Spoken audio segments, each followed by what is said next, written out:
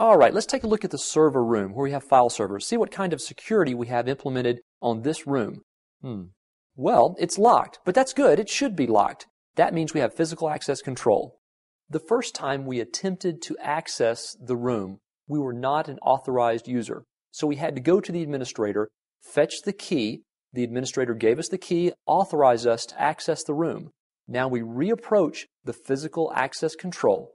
We use the key, and as long as we're still authorized, then voila, we're now able to access the room. Now stepping inside, I notice it's pretty chilly in here. The reason for that is we have a lot of equipment that produces heat, and we need to keep the temperature down to the optimal temperature range.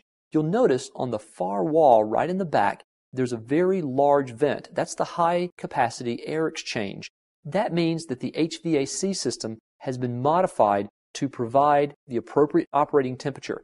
And if you scan down just a little bit, you'll see that underneath it we have a few new outlets, a couple new outlets that have been added to the room because in addition to the HVAC requirements, there also is a requirement for higher capacity electrical circuits. These higher capacity electrical circuits will provide all the electricity that the devices in this room needs. Those are the two biggest changes that we can see to make this from a regular old room into a high capacity server room that'll support the proper environment.